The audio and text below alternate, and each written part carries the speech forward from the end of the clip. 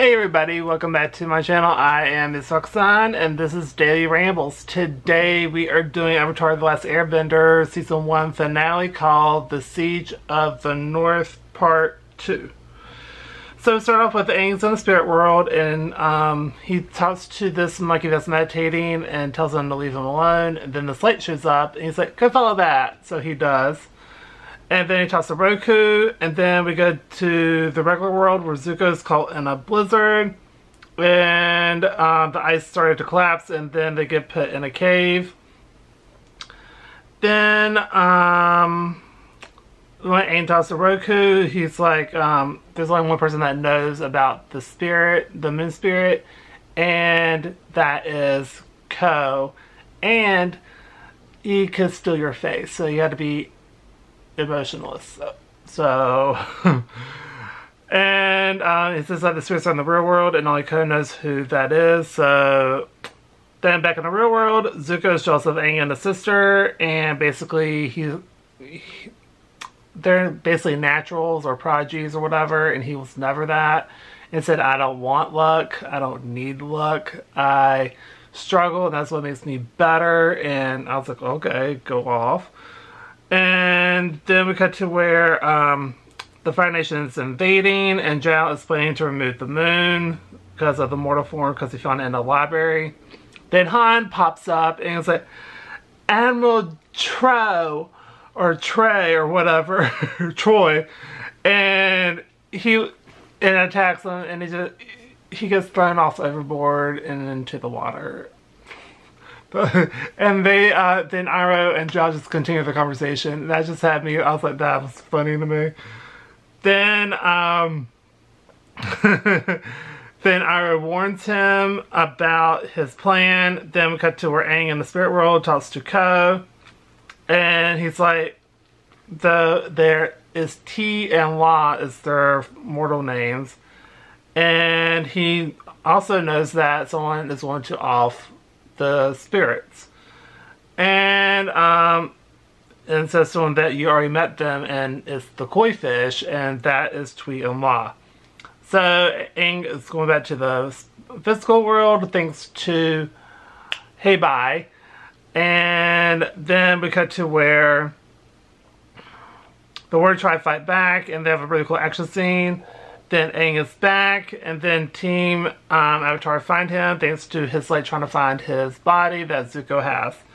So they KO Zuko and take him back, and they take him, and after they knock him out. Then Zhao got hit. He got this moon spirit, and the whole thing went red. Everything went red. It was crazy. Then we found out that the moon spirit healed Yue, and so basically when she was born, most babies cry. She never cried. She was like on a deep sleep, and they said that she doesn't have that much longer to live.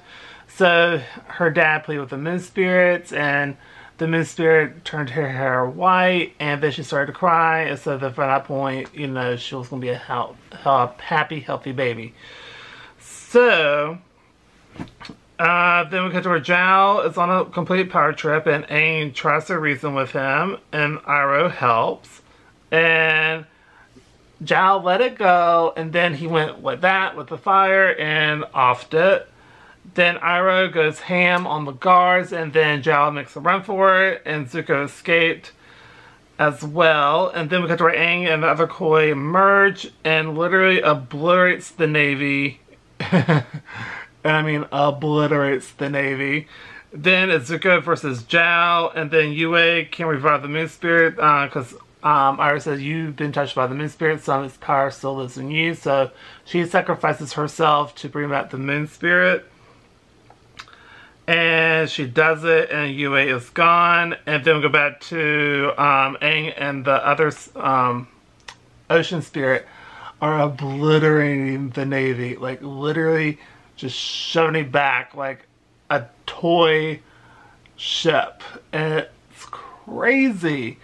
And he literally goes ham, and then we cut to where the spirit of Yue kisses Sokka, kisses him goodbye, And then the spirit lets Aang out because the moon is back, and so it's going back to its original place. But it takes Zhao with him.